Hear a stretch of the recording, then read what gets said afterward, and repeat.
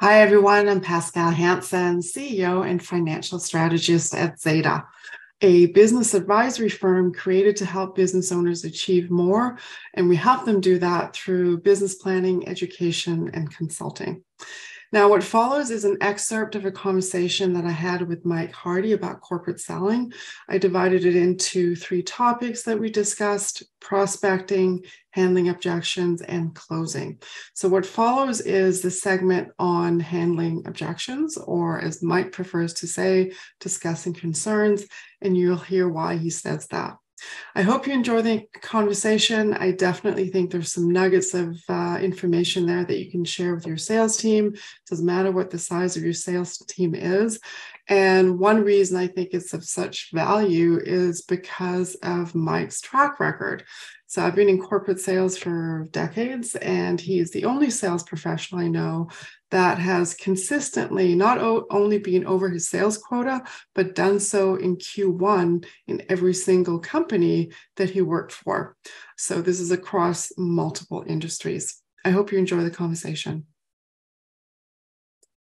Today, I'm delighted to have my friend and ex-colleague Mike Hardie with me.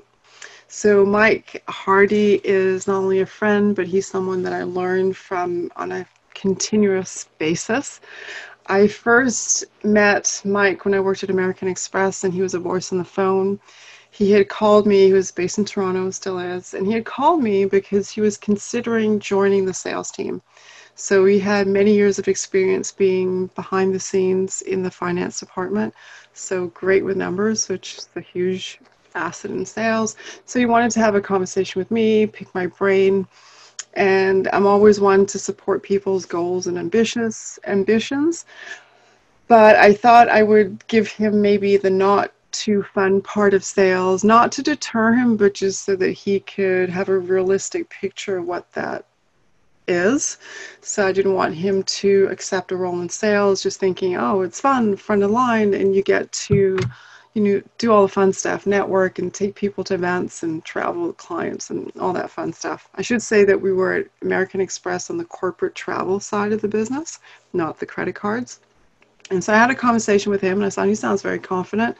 Didn't know much else about him until we were at the same sales conference. So that particular year, American Express as a corporation had decided to adopt the sales practices from the Challenger Sale. It's a book. And in short, it's really about selling through education. And so we had all met in Toronto. We were going to practice as a team. And when Mike stood up to give his presentation, I think he had one or two slides. They were very simple, not busy slides at all. And he just nailed the value proposition so well. And even though it's corporate sales, can be very complicated. And I was so impressed. I just looked at it and I went, wow, who is this person? Clearly someone I have to learn from. And I have been ever since. And what I particularly like about Mike is that he has done and does what is difficult for a lot of salespeople, and that is to be consistently above quota.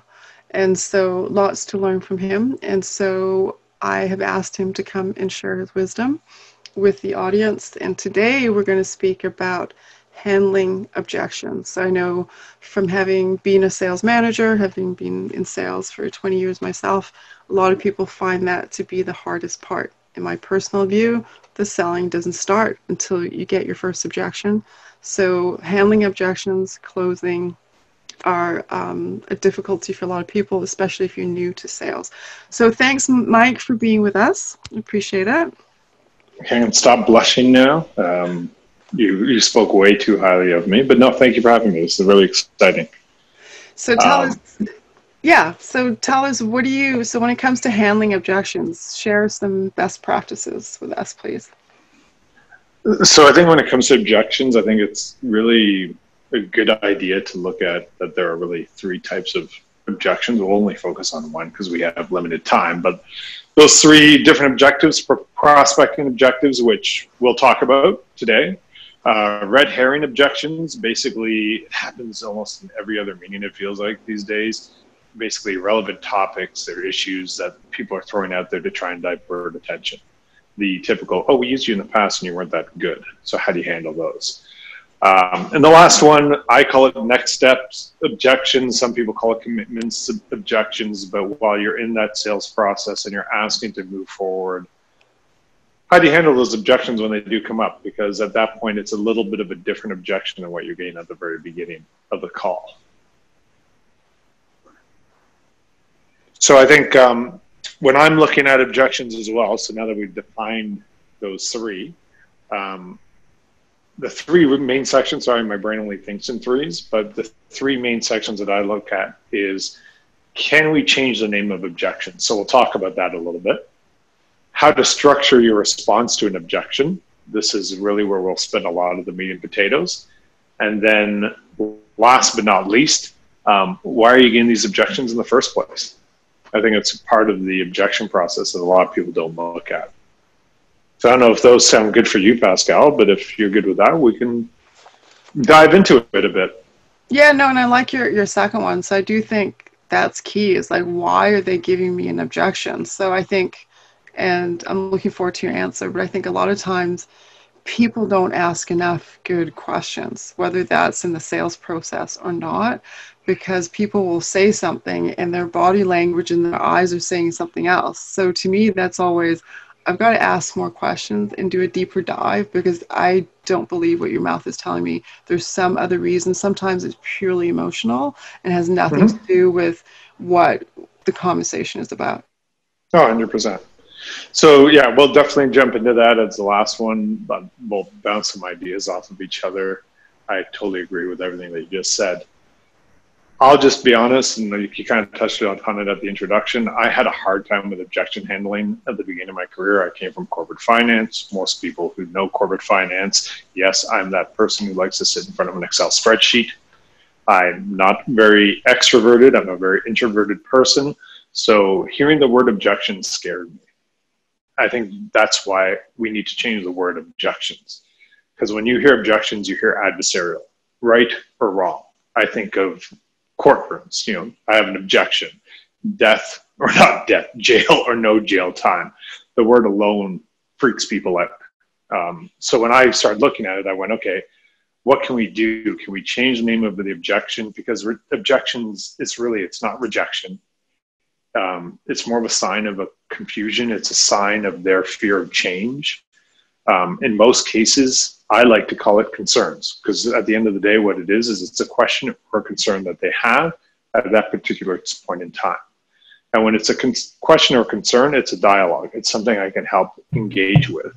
When it's an objection and it feels like rejection, and that rejection does feel real, it's harder to swallow. I don't know what your thoughts are on that. No, I like that differentiation. Yeah, no, I'd much rather talk about your concern than you objecting, because that's very negative connotation on both ends of that. Yeah. Yeah, so I had to really get over the mindset of, okay, it's not an objection that I'm getting. They're not rejecting me. They don't know me. It's nothing personal. I have not shown maybe enough value to warrant the ask that I'm asking for. So once I got over that, it allowed me to go, okay, now that I can swallow or at least take on an objection, what do I do? Because there isn't a school that teaches you how to do sales, unless you're going to read a ton of books, which unfortunately or fortunately I have done, or unless you're going to take outside private courses. There's no university or college course that's going to help you with sales. So what I did is I said, okay, I'm going to be facing these objections. The reality is I'm going to hear no, and I'm going to hear no a lot. That's just the reality of sales. So I went to myself and said, okay, well, how many times can a prospect say no? So this is now, how do we structure our response to the objection? Because the objection's coming. So I literally, for the first probably, and don't tell our old boss this, for the first 3 months of my sales career, I had a sheet. And every time I asked someone for a meeting and they said no, I wrote down why they said no. I was too afraid to respond to it, but I wrote it down. I don't have enough time. We're already with another provider. We use so-and-so. You guys are too expensive. There are only so many different ways of saying no. So I wrote them all down and I went, hey, I'm noticing that there's a pattern here. Now I bunched them into patterns. I said, okay. So really all I'm hearing is I'm either happy with my current provider, I don't have time, you're too expensive, I don't have budget. The infamous mail me some information. So now that's the objection that I know I'm going to face. Now, how do I plan my response? I don't know what your thoughts are on that. No, I would do the same thing. So one particular company I remember going into, and I didn't want to wait until I got the corporate training to really know what I was selling. So I knew I already had the network. So I went to the top salesperson going, can you help me? And what are the objections you get? Like, do you have a cheat sheet? And he had done the same thing. So I said, oh, send it to me. And we went through it together. And so I would be on the phone and literally going through a script. And then when I did get my first sale, I didn't really know the back end yet because I hadn't been trained on it. I was just talking on the phone. So then it's like, okay, I got my first client. Now what? And I just threw myself in and learned as I went because I couldn't wait 3 months to get trained to start making commission. So, so that's always been my starting point. Well, and in a lot of cases, we don't have 3 months, right? And it's putting yourself out there, asking the question, be ready for the objection, but also realizing that when it comes down to it, they've really only got about 5 or 6 real objections that they have. They might say them in different ways, but they all mean the same thing. So now that I go, okay, I know what these objections are. Now I'm going to formulate, because again, you know me, I like processes. I said, okay, so what's a process I could put in place that I can confidently handle these objections? So again, in 3s, you're going to see a pattern with me. My brain doesn't go past 3. Sometimes it gets to 5. I like simplicity. But I have what I call my 3-part process. And I'm doing this right now with WestJet as well, to be honest with you, because I just joined last May. So first off, it's what I call the pause. And I won't go into it because I know if anyone's listened to podcasts, which your audience is, self-help, development, they all know about this lovely lizard brain called the amygdala. I will not go into detail on what that is, but we need to be able to pause, to be able to allow our logical brain to catch up. So that pause, when it comes to objections, can be something as easily as excellent. And just sitting there. It's something reflexive that you can say automatically. When you ask me a question and I say, that's a great question, I'm pausing. I'm waiting for my logical brain to catch up. We need to figure out what we can say automatically in the heat of an objection that we don't need to think about, that allows our brain to catch up. That's the first thing that I put into place. Second way, you got to remember that these people take phone calls and emails from salespeople ad nauseum. When they see a pattern, they repeat the pattern. If you can disrupt the pattern, they actually perk up and they listen. I'm probably a strange person when it comes to this, but the reality is my next line is, instead of arguing with them, because I am convinced that you can't argue people into believing that they're wrong, I agree with their objection. It brings down their guard.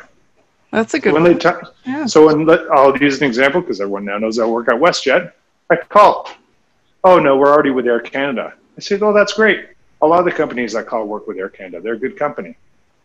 But I still think that there's a place where we can provide value. Do you have 20 minutes in 2 weeks' time for us to get together? Yeah, now you pique their interest. I pique their interest. If that was me, I'd be like, oh, okay, well, how can you add value? You already know I'm with someone else. I'm probably not going to leave them. What are you going to do for me? It brings down the people's guard. It made you listen because I actually agreed with you. And it puts you in a place where you're not feeling that this is an adversarial type of interaction where I'm going to beat you down into taking WestJet. No, we're going to have a conversation to see if we're a good fit. And then the hardest part for most people, especially Canadians, ask again. Ask for that meeting again. I just had a coaching call with somebody that's a friend of ours, mutual friend of ours, on sales. And I gave him my line that I give most people. Force them to say no twice. You're going to hear no anyways. Be ready for that first no. That first no is a prospecting no. Yeah. Get them to say no a second time. Give you an example. I'm traveling. I lost a cord for charging my phone. I walk into a business depot or whatever it is, Staples. And what does the person say? Hey, can I help you? I say, no, I'm fine. I'm just shopping. Who's just shopping in a Staples? I needed a cable. But I'm so reflexive, I say no. Yeah. I need help, but I just said no because they gave me the pattern that I'm used to see, Yeah. which is, hi, how can I help you? If they said, hey, what brings you in here today? I probably would have said, give me a cable. So this is why, again, that disruption part comes in. But every time you call, every time you reach out, we are trained to reflexively say no to everything. That's true. Force them to say no a second time. Give you an example. You know, I say, give my spiel, my little prospecting spiel, and you respond with, no, you know what, I just don't have any time right now. You know what? You're not the first person who's told me that. There's a lot of people wearing multiple hats these days, and we all have a lot of things on our plate. I wouldn't be calling you if I didn't think I can add value. How do you look 2 weeks from now for a 20-minute meeting? I'll take the meeting. But you get what I mean. Yeah, I do.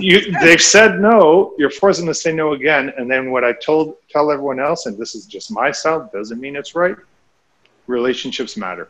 I don't care what a Challenger book tells you. I don't care what other podcasts and other blogs tell you. Relationships matter in sales, and you're trying to build a relationship. You cannot beat somebody down with an objection or walk away. So if they say, no, 2 weeks from now doesn't work well for you. Well, I'd love an opportunity to show you how WestJet can help. When are you going to be looking at this again? Oh, 8 months down the line. Can I call you 6 months down the line just so that I can set up time with you? Yeah, that's fine. Now when I'm calling 6 months from now, because you put it in your CRM, hey, it's Mike from WestJet, just calling back as promised to see what we can do for you. That's great. So that's the way that I do the 3-part process. I'm going to use the 3 words that every salesperson hates. Practice, practice, practice. Yeah. You know me, I'm a basketball fanatic. Yes.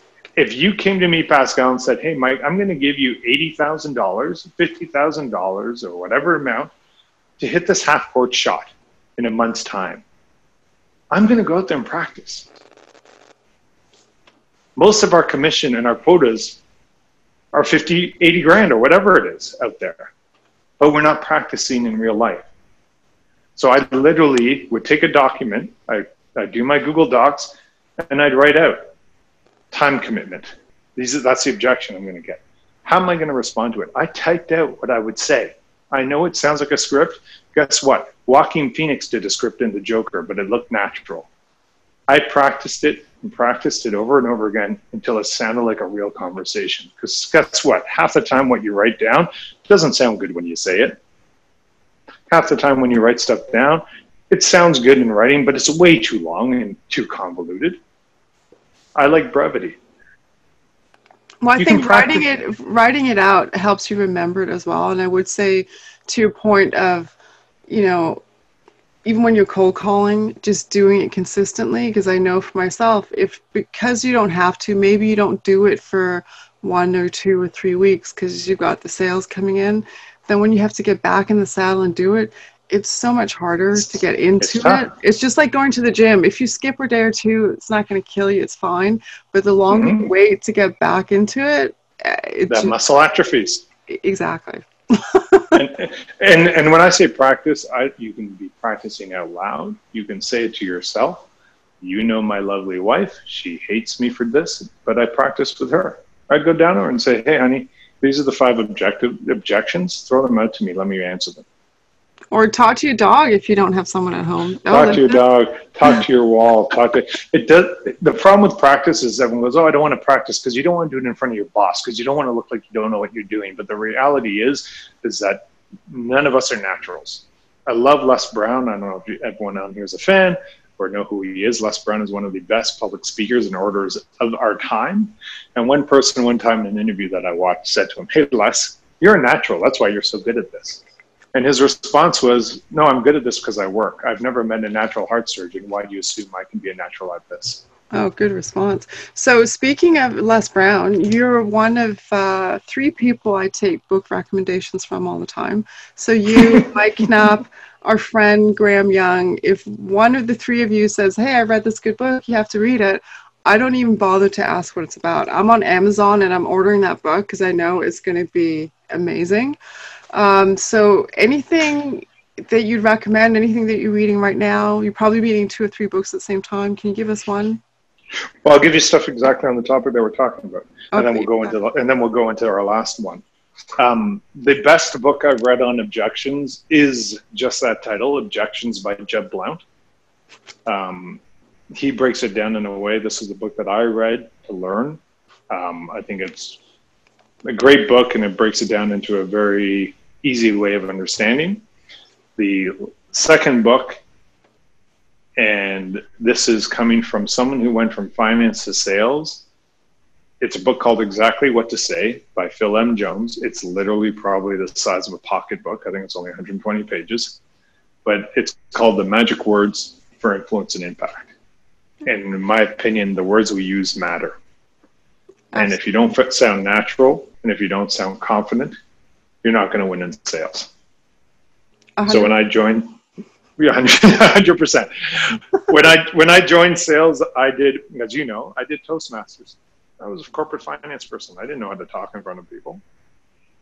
I bought these books because I wanted to learn what are the right words to use so that when I'm in that situation, I don't get hung up. I would read articles on the industry that I'm trying to call. What language are they using so I sound like an expert, even though I didn't feel like it. Well, you were preparing to become a professional in what you're doing. So you're setting a very high standard for yourself and then doing whatever it took to get there. And so that's a mindset thing. That's probably a topic for another guest. We don't have time today, but that is essential. I mean, you have to want it badly enough to do what it takes to get there, bottom line, right? And then, 100%. And like you said, mindset is half of what you need. The last one obviously is, why are you getting objections in the first place? And I think that we don't do this enough, and it's being completely objective and putting the mirror in front of you and saying, okay, this is what you're asking for. Would you take that meeting? Yeah. Would you accept that hour that you're asking for? Is an hour too much? Are you actually providing value? And I think if we are really truly honest with our ask, and we could refine it to a point where we said, yeah, you know what, that is creating value and that's going to get the meeting, you would find your objections going down drastically. And I think getting some outside feedback as well. So if you are practicing, 100%. If you have a friend who said, look, this is what I do, can you give me some pointers? Particularly if they're not in the industry, so they're looking at it purely from, are you credible? Are you convincing? Are you giving me a good reason? That can be very helpful. So also just using natural, real language. Don't use jargon. Yeah, throw the jargon out, because every industry has its own jargon and people can get lost in it. And as I say, a confused mind always says no. Don't make people feel stupid, because they're not. 100%. So thank you so much, Mike. No problem. I hope it helped. I'm sure, well, it helped me. I always learn from you, so I hope the audience feels the same way.